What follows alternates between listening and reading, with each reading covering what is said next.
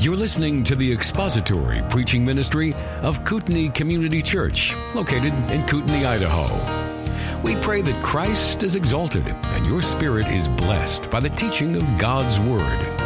For more information about Kootenai Church, please visit us online at kootenaichurch.org.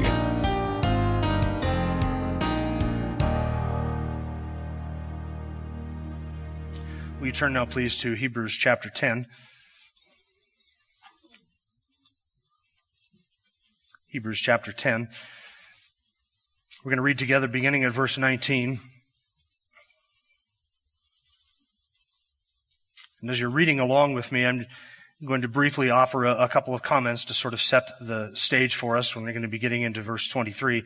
Beginning at verse 19, "Therefore, brethren, since we have confidence to enter the holy place by the blood of Jesus, by a new and living way which He inaugurated for us through the veil that is His flesh, since we have that confidence, and since we have a great priest over the house of God, therefore," verse 22, "we are to do these things. Let us draw near with a sincere heart, in full assurance of faith, having our hearts sprinkled clean from an evil conscience and our bodies washed with pure water. And we are," verse 23, "to hold fast the confession of our hope without wavering, for He who promised is faithful. And," in verse 24, "let us consider how to stimulate one another to love and good deeds, not forsaking our own assembling together, as is the habit of some, but encouraging one another, and all the more as you see the day drawing near. Since we have confidence to enter the holy place, since we have a great high priest over the house of God, we are to draw near, we are to hold fast, and we are to encourage others to do the same, or encourage others to love and to good deeds, not forsaking the assembling of ourselves together." This is the passage that we're looking at today, looking mostly at verse 23. We live in a world that is constantly pressuring us to compromise. I don't know if you've noticed it or not. I don't know if you've felt the pressure, or at least have been observing other people who are certainly feeling the pressure to compromise. But the world says to us that the truth claims of Scripture are narrow-minded and bigoted and too exclusive. The truth claims of Scripture are offensive, they are passé, they are archaic, and belong more to a Bronze Age and to an unenlightened people. That's not fit for us in 21st century America and the Western world. We're too progressive for those truth claims. And the moral standards of Scripture, well, the moral standards are they're bigoted, they're intolerant, they're narrow-minded, hateful, oppressive, misogynistic, sexist, homophobic, and the list goes on. And the exclusive gospel claims, the claim that if you do not belong to Jesus Christ by virtue of repentance and faith in Him, then you will perish everlastingly for your sin and in your sin, and that you will suffer the wrath of God for all of eternity. That is just, man, how narrow-minded that is, how uninclusive that is, how exclusive that is. How can you believe such unscientific nonsense? And the history of the Bible. I mean, really, people, to affirm the miracles of the Bible, or that the world was created, the entire universe was created in 6 literal 24-hour days. To affirm, as you and I do, that the miracles of the Old Testament actually happened, that a nation walked through the Red Sea on dry land, that the Lord executed 10 judgments on the nation of Egypt, that He made the sun stand still, that He made the sundial go back. To believe as you and I do that Jesus performed miracles and healed the sick and raised the dead, and that then He Himself raised Himself from the dead, what type of ignorant, mythological, bigoted, unenlightened, and unscientific people are you? Have you felt this? Have you heard this? This is the world. And the motto of the world, the battle cry, is that you need to go along in order to get along. And you need to, you need to stop being so rigid and so uptight and so legalistic and so bigoted and so judgmental and so narrow-minded. How are you ever going to get along with the rest of the world if you believe the things that you do and you affirm the things that you do? It is probably best for you, Christian, if you keep your own personal, religious, archaic, Bronze Age convictions to yourself in your prayer closet, inside of your house, and keep them away from everybody else. Don't bring them out into the public square. Don't preach them openly. Don't put them on YouTube. Don't write about them. Don't publish books about them. Just keep them to yourself. Keep your own religious convictions to yourself, and don't say anything about it beyond the walls of this church if you want to get along with the rest of the world. That is the world's battle cry. You, Christian, are on the wrong side of history. Have you heard that? That has to be one of the most ignorant, stupid and self-contradictory phrases ever dreamed up in the darkened heart of man and his unenlightened and darkened mind that you could ever hear. The wrong side of history. You know how ignorant that statement is to claim that somebody's on the wrong side of history? You have to know something before you can make that claim, don't you? You have to know what? What is the right side of history? Right? And not only, and you can't determine what the wrong side of history is unless you know what the right side of history is. And you cannot know what the right side of history is unless you have some objective standard of right and wrong to judge what is right and what is wrong. What if history is going off a dark cliff into 1,000 years of darkness? Then wouldn't being on the wrong side of history make you on the right side of history? Wouldn't being on the wrong side of history be the right thing to be? And in order to know if you are on the wrong side of history, you'd have to know where history is going. And you'd have to know what the purpose of history is. And of course, you can't know any of those things unless you believe that bronze-aged, unenlightened, unscientific book that's sitting in your lap. You'd have to believe that in order to even know what the right side of history is. The pressure has increased in our age, and it is continuing to do so, and it is almost becoming palpable. I don't know if you've noticed that. It almost seems like it's been ramped up since the beginning of November, somewhere last year around the beginning of November, it seems like the pressure has increased and it is getting more and more. It's becoming tense. You can almost cut this with a knife in our own culture now as people are being canceled. People are being almost unpersoned in our contemporary culture, if you know that reference, almost being unpersoned for believing some of the things that we do. And I would suggest to you that it is only going to get worse. And if that is true, then the reminder that we have, the command that we have in verse 23 is very timely. I didn't pluck this out of the sky. If you're just joining us, we've been building up to this for, I don't know how many years we've been in Hebrews, but it's been a number. So this is just the next phrase that we're looking at in verse 23. I didn't cherry pick this passage at all. This is just where we're at. Verse 23, let us hold fast the confession of our hope without wavering, for he who promised is faithful. Now last week we looked at the exhortation in that sentence, let us hold fast the confession of our hope. And we saved the explanation of that we are to do this without wavering, and the motivation for that he who promised is faithful. We saved that for today. And this, let us hold fast the confession of our hope, is the second of three let us exhortations that we identified in this passage. Let us draw near, let us hold fast, and let us encourage one another to love and good deeds. That is to do the same thing as we gather together. There's a corporate element to this. There's a personal element to these commands. And we are to do this in light of the fact that we have a great high priest over the house of God, and in light of the fact that you and I now have confident and unfettered and open access to the throne room of God, something never enjoyed under the old covenant. And because those things are true, because we have been given such a great gift, you and I are to draw near, and you and I are to hold fast to that which we draw near to, and that which we draw nearby. And then we are to encourage others to do the same. So what does it mean to hold fast the confession of our hope? And in case you weren't here last week, just review this for you for a moment. Holding fast the confession of our hope. Our confession is not the act of professing something. It's not something we do in baptism. It's not something that we do publicly. It's not what we write. It's not what we say. It's not a mere profession. The confession is something objective outside of us. It is that body of truth, that doctrine of the gospel which has been handed down to us. We might say it is the faith once for all delivered to the saints. It is that objective body of truth that is true whether or not you and I believe it, whether or not you and I ever existed. Because it doesn't depend upon our response to it. It doesn't depend upon our subjective embrace of it. It is simply that which is true. And that confession, that body of truth, that doctrine of truth that he has explained all the way through the book of Hebrews, that you and I have a great high priest over the house of God who has given us this access to God. He has done so by his once and for all death, by which he has put away sin by the sacrifice of himself and perfected forever those who are sanctified, those who are his. He has perfected them by his death. He has purchased them by his death. And because he has done that, you and I have confident access to him. That is the objective body of truth that you and I are to hold fast to. That objective body of truth, that confession, is our confession of hope. The hope that we have is not a feeling. It's not an emotion. It's not our response to it. The hope that we have is an objective reality. It is a confident expectation that we have, an assurance, a confidence that we have because these things are true. Because these things are true, you and I have hope, not only in this life, but also for the life to come. We have an eschatological hope of a kingdom and an inheritance and a reward and forgiveness and life eternal with God in heaven because of what Christ has done. That is our hope. And you and I are to cling to that and to hold fast to that. And now the author answers the question, how are we to do this? We are to do this without wavering. Without wavering. So what are we to do?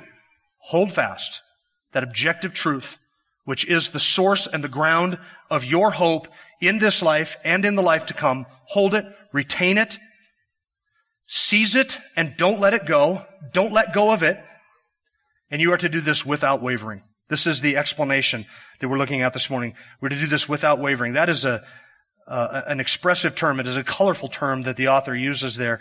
The phrase without wavering is the translation of one Greek word, aklenes, or meaning without or not, and klenes, which means to incline or to bend to one side. It describes something that is bent. So if they were to use it in the verb form, it would be used to describe the act of laying back or reclining, as in a stretcher or in a bed or at a table or in a recliner. It would also be used to lean towards something or to bow towards something, to bend down towards something. That's the idea. It was actually used in that day of having partiality towards something, of being partial towards something. You bend that way. You and I use that language the same way today. We talk about, well, I'm kind of inclined to something, right? You have a partiality towards something. I kind of lean towards, and we use the same language to describe something that we are partial towards, something that we are leaning toward. Would you like to go out this afternoon to dinner with Chinese food or with Mexican food? You say, well, I'm kind of inclined. I'm kind of clean. I'm kind of inclined to go to Mexican. Right? Or I kind of lean towards going Mexican this afternoon. I have a partiality towards that. And Ed, if you're listening, I apologize for the cultural appropriation, but it's just a sermon illustration. Right? I have an inclination or a bent in a certain direction. That's the idea of kline. Well, akline means that you are without that bend, where you don't have a bent or an inclination towards something. You are without any kind. So the idea is not just wavering in the sense of something going back and forth or flopping around, but something that is stiff, something that is immovable, something resolute, that does not incline one direction or another. You say it's not bent or it's not inclined in which direction? In any direction. It's not inclined in any direction. It is straight up standing in something, and it is immovable in what it stands on. So as long as we are describing something that is oriented toward our confession of hope that we have in Jesus Christ, you stand immovable in that, and you are not bent or inclined in any direction that the world pushes you. You're not bent or inclined in any direction that your internal desires or your flesh might drive you. You're without wavering. You're without any inclination. Klenes. The definition means without bending away or bowing in some direction to some alternate conviction. Unbending. And listen, the world pushes you in two ways. The world pushes you externally. There's pressure externally all the time from the world around us to compromise on things. And I described some of the ways that happens earlier, right, as we started. They seek to punish you for holding on to the truth. You just want to meet with the Church of God and fellowship and worship with Him? Well, don't you know that we're in the middle of a health crisis? Looking around, I can see that all of you are panicked over that. Don't you know that we're in the middle of a health crisis? What's the next crisis that's going to keep us from worshiping God? Environmental crisis? I've been blowing that trumpet since I was this tall. For those of you on this side, since I was this tall. They've been blowing that trumpet. It was global cooling, there's global warming, there's climate change. There's always going to be some crisis that the world will try and force you to bend toward, to compromise your convictions toward. The world is always moving its goalposts. They will try and cancel you for your convictions. They will try and run you out of town for your convictions. They will try and not give you a job because of your convictions. They'll take you off their servers. They will boot you off of social media. They will not want you as part of their dinner parties. External pressure. And then there's internal pressure. There is something inside of us that loves the world. And we have to crucify and mortify that constantly. There is something inside of us that is inclined to go along to get along. It's called the flesh. There's something inside of us that longs for the days when things were different, the days when we were different. There's something inside of us that would always be tending to go back in that direction. Something wants to bend in that way. And the world, like a magnet, attaches to that thing inside of us and wants to bend us in any direction except the truth. That's the allure of the world. And we are called in the midst of that to be unbending. to be unbending, to not be inclined or bent in any direction other than positioned on the truth, other than focused on the truth. And we are to be resolute in it, immovable, and a constancy, a steadfast faithfulness to the truth, and unchanging. By the way, being unchanging is not a bad thing.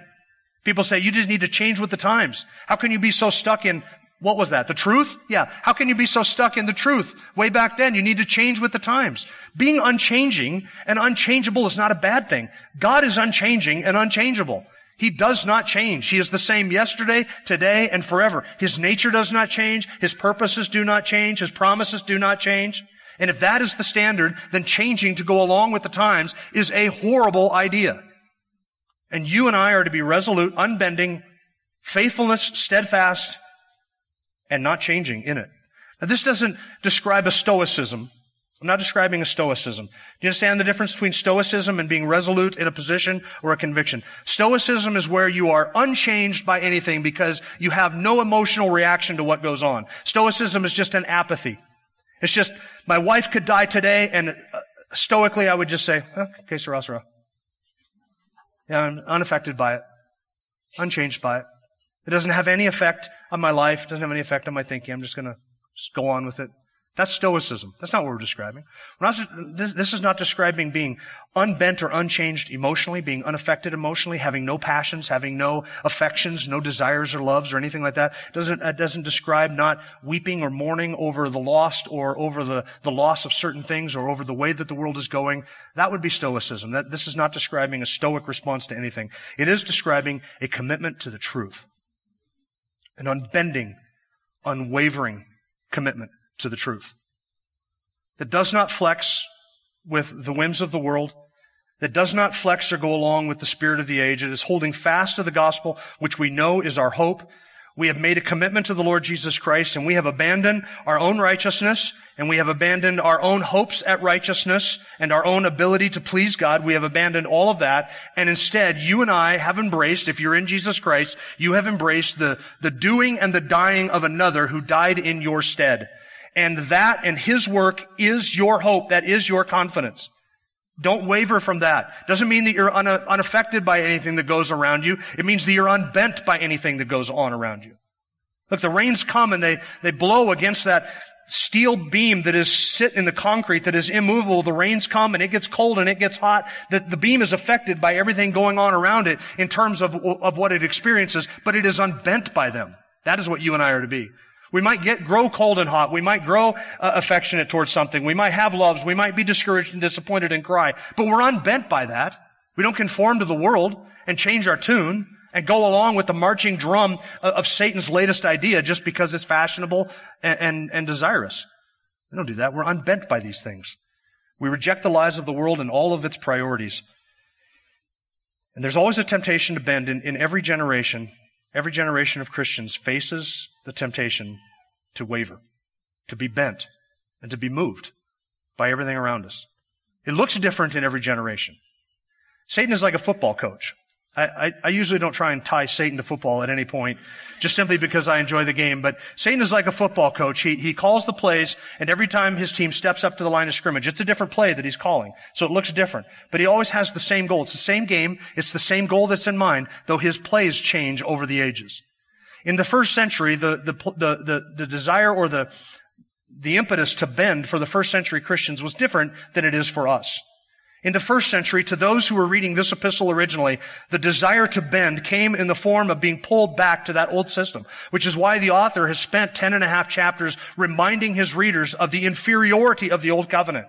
That those sacrifices and the temple and the priesthood and the priest and all that was done under that old covenant simply prepared the way for the new covenant. And that the new covenant is superior in every way. And the first century Christians, who were Jews, to whom this epistle was written, they were looking back to that old system and saying, well, wouldn't it be great to go back to that? I mean, the smells and the bells of that sacrifice and all of the forms of that and all the feelings of that, that's where our family is at. And we've kind of come out of that and we've embraced Jesus the Messiah. But all of my cousins and my aunts and my uncles and my mom and dad are all back there and they're wanting me to go back and embrace that and to get off this Jesus fella. And to leave this whole Christianity thing in the dust and go back to what we've known for centuries. Our whole family is there. And there was pressure there for them to compromise by going back to the old covenant. And the author's saying, you have nothing under the old covenant. Why would you want to go back to that inferior covenant? In fact, this is the direct application of this passage in terms of the author here. Look at chapter 10, beginning at verse 32. Here's how he, after the warning passage, addresses it to these Christians. This is the direct application to those first century Christians. But remember the former days when after being enlightened, you endured a great conflict of sufferings, partly by being made a public spectacle through reproaches and tribulations, and partly by becoming sharers with those who were so treated.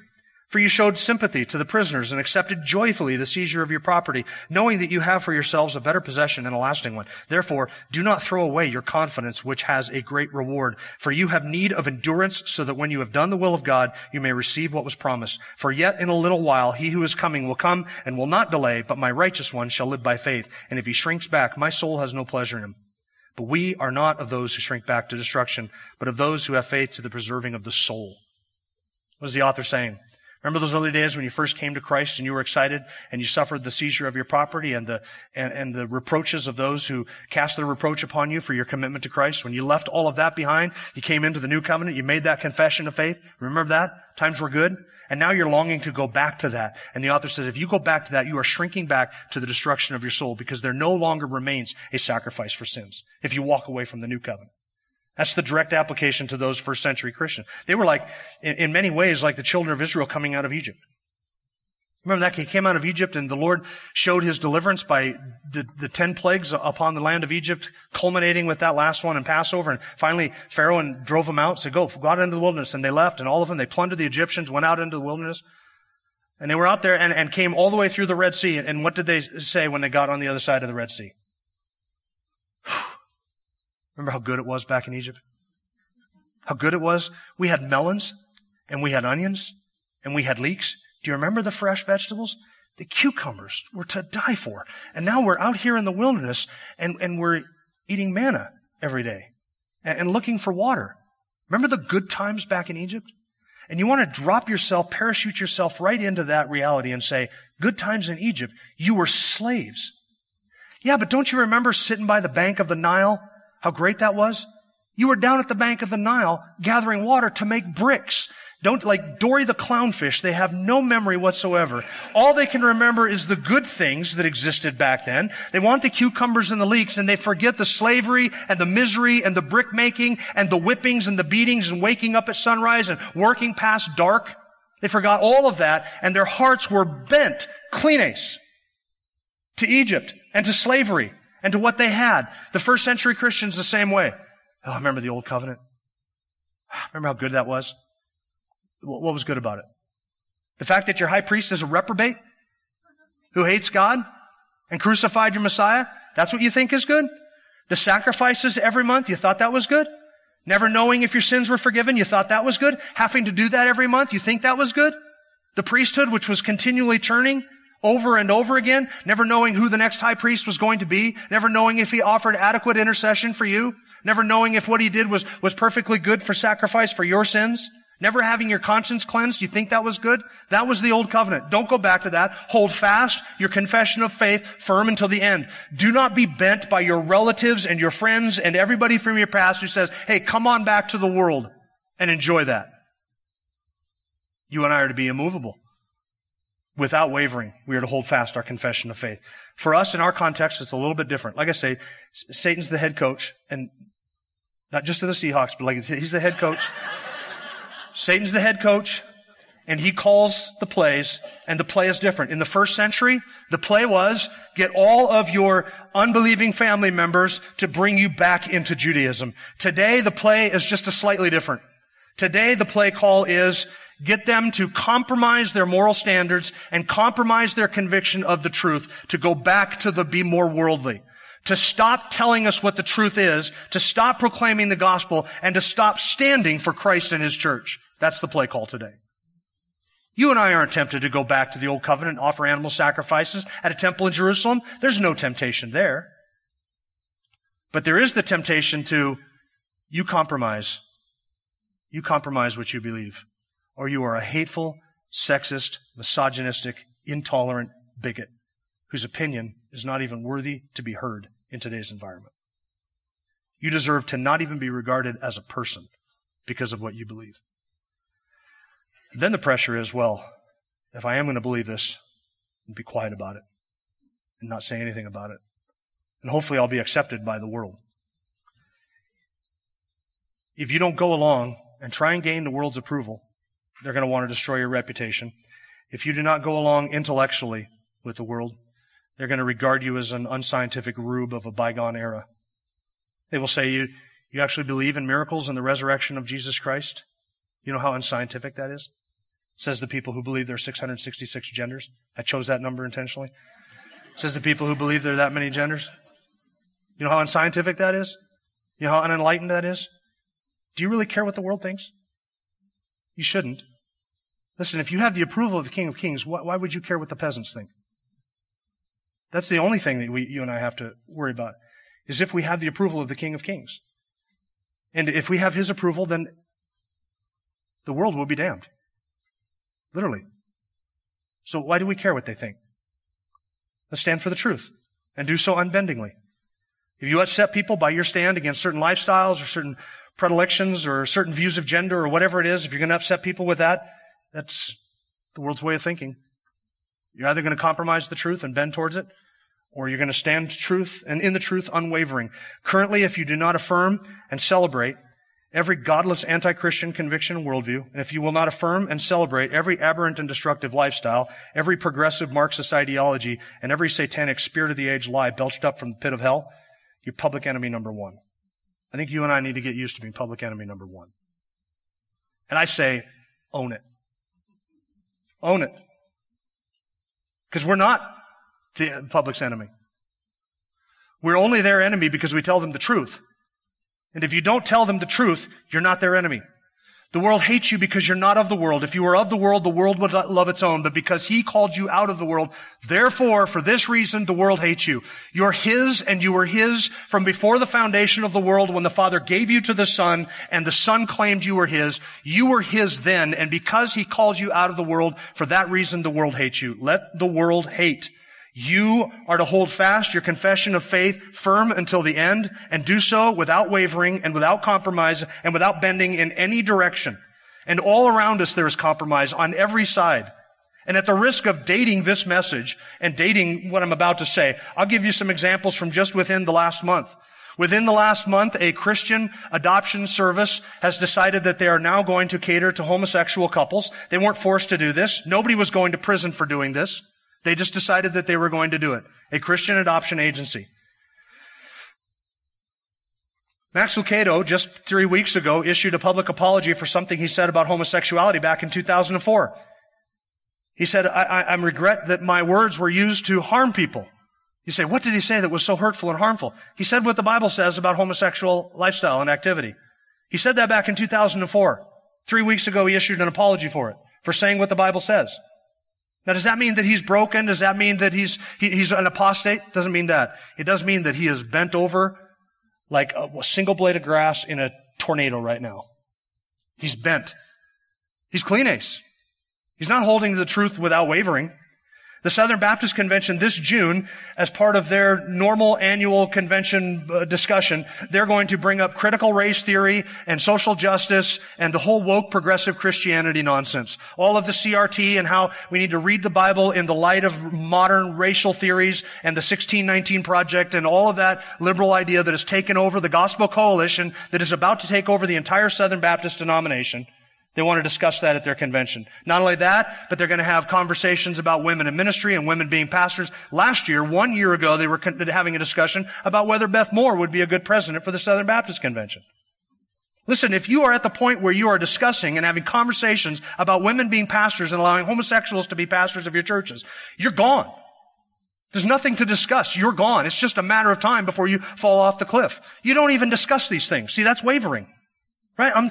Let's just have a conversation about it. Let's just have a conversation about it. I'm not saying we need to change anything. Let's just have a conversation about it. You know how that always ends? Changing things. That's how it always ends. Because that's always the goal. To just talk about it. Just waver. Let's just get us to all waver until we finally break and bend. That's the game plan. That's the coach's goal in our day. The world is playing the tune Satan's calling the plays, and the visible church is marching along with it. And unbending men and women are becoming fewer and fewer. To quote that great philosopher, Elrond, our list of allies grows thin, Gandalf. Our list of allies grows thin, and it is growing thinner by the day. It's growing thinner by the day. You better get used to watching people that you thought were once solid in the faith fold like a house of cards in the days that are to come. Because people that we think have been anchored in truth and are unbending and unbendable, they're going to bend and waver and break. You see, when you start making apologies for things you said that were biblical 15 years ago, you're already wavering. Now, the question is not whether or not you will break once you start to waver. The question is only how much pressure does the world have to put on you before you break? Because you've already demonstrated that you're willing to bend. You've already demonstrated that you're willing to waver. And once you start wavering, the world never says, oh, you made an apology? Oh, you don't really believe that now? Okay, well, we'll just ignore it. We'll forget it. Let's just let it all pass. Has that ever happened in the history of our modern day? No. It just gets worse. They ratchet up the pressure. You can do nothing to satisfy the world, so don't even give them the first step. You can do nothing to satisfy the world, except full abandonment of everything that is true. That will satisfy the world. Join them, celebrate with them, affirm everything that they affirm every spirit of the age lie, affirm it all, and then they will embrace you. Then they will love you. But short of that, be ready to start watching your heroes fall. Because it's already started. It's not going to get any better. Unless the Lord rescues us and sends revival to this land, it is not going to get any better. Though the list of our allies grows thin, it is not ours to worry about how many people stand with us. It is ours to stand. That's all we're called to do. We're not called to make other people stand, and we're not called to worry and spend blood, sweat, and tears agonizing over how few of us are actually standing. We're just called to stand. That's what God has given to us to do. To hold fast to our confidence, our hope, our convictions, our confession, and to do so without wavering, without doubt or unbelief. Because you and I have not followed cleverly devised fables. Our confidence is not in myths and stories and genealogies and old tales. Our faith is not built on shifting sand. We have the truth. And there is no excuse for unbelief. There is no excuse for apostasy, and there is no excuse for shrinking back to destruction. We have the truth. We know the truth. It is revealed, and we are called, yea, we are commanded to hold fast to our confession of hope, firm and to the end. To do so without wavering, without bending in any direction that the winds blow, and to not do so chasing the world and its approval, and chasing the world and its reputation, or chasing the world and its acceptance in any way. We're to do so without bending. Hold fast your confession of your hope without wavering. Because you have the confidence that you have access to the throne room of heaven, full access to the throne of God because of what Christ has done. And further, you have a high priest over the house of God who intercedes for you. He is in heaven right now for you. And if that is true, there is no excuse for compromise. If you compromise, it is only because you have failed to understand and apprehend the reality that you have full access to the throne room of God, and that you have a great high priest over the house of God. Those two things are true. You hold fast, Christian. You hold fast without wavering. There's no excuse for unbelief and no excuse for compromise. Why would you let go of something that is that sure and that certain and that steadfast? That's inexcusable. That's the explanation. That's what it means to do this without wavering. The next one would be the motivation, if we had time to do that. We're not going to. I do realize that I just preached on one Greek word, aklineis. But in English it was two words, without wavering, so we actually got twice as much done as you might have originally thought. Okay, so that's the explanation of how we are to hold fast our confidence. We are to do so without wavering.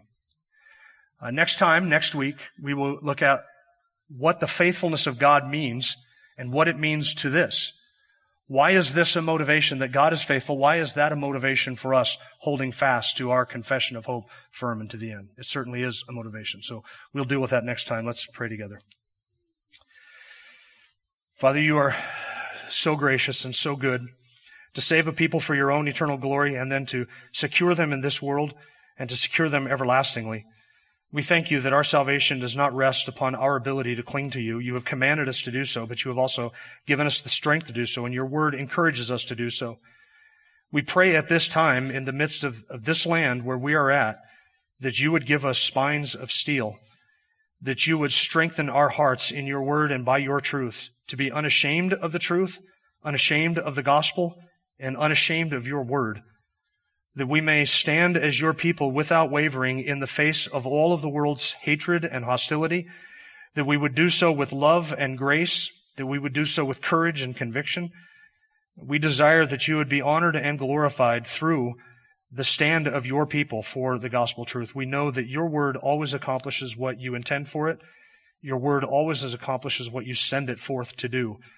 And so we can have absolute confidence in your sovereignty and in your power to use your word and us as your ambassadors to reach a lost and dying world. We pray for revival amongst those who are around us in our own hearts as well, but that it may truly be something that may spread across this entire land. We know that it can only happen through the faithful preaching of your word and as a work of your Holy Spirit. So we pray that you would do that. And in the midst of whatever you have called us to, we pray that you would give us the courage to be faithful. If you have appointed for us exile from this world, then we will join the ranks of those who have gone before, who have also been exiled for their faith. If you have appointed for us suffering for our faith, we will embrace that alongside of others who have suffered likewise for the faith. For you will give us the courage in the moment and in the hour when we will face these things to do what pleases you. Strengthen us now with that hope and in our confession, and may you give us grace to hold fast the confession of our hope without wavering, firm to the very end, with full assurance, because Christ is in heaven for us and intercedes. And we ask that you would do this for his sake and in his name. Amen.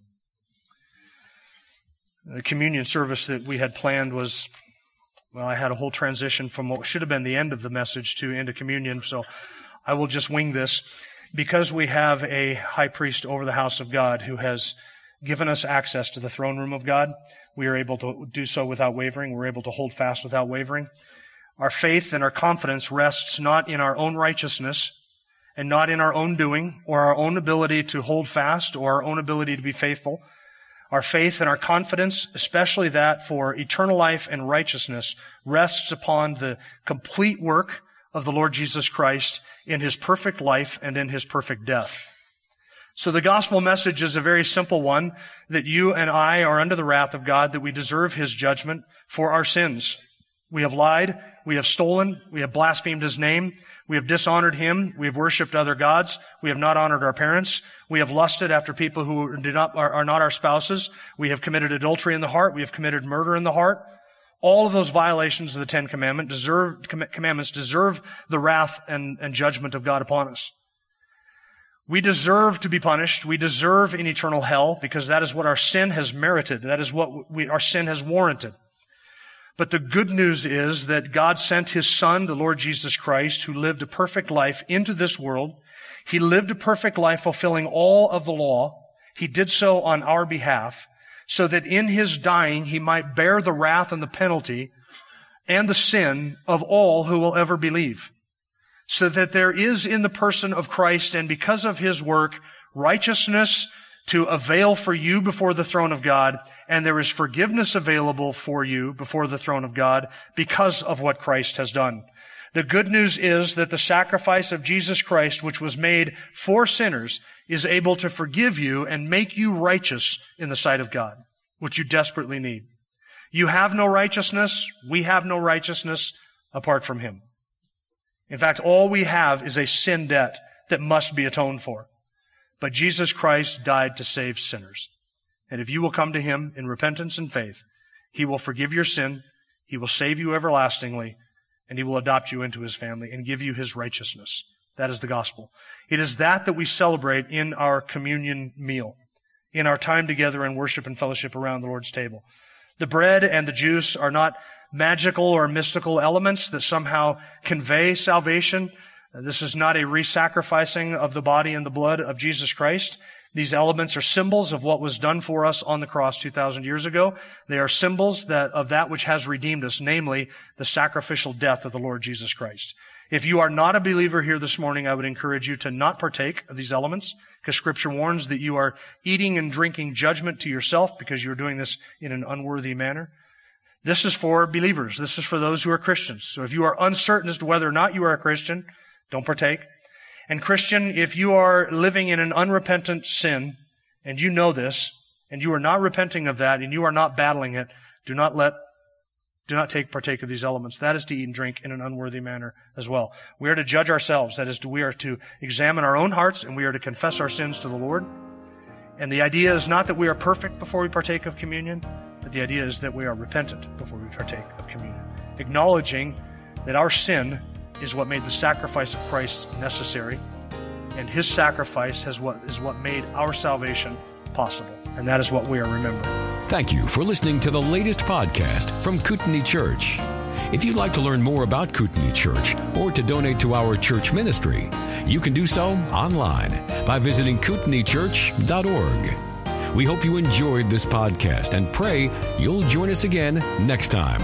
Once again, thank you for listening.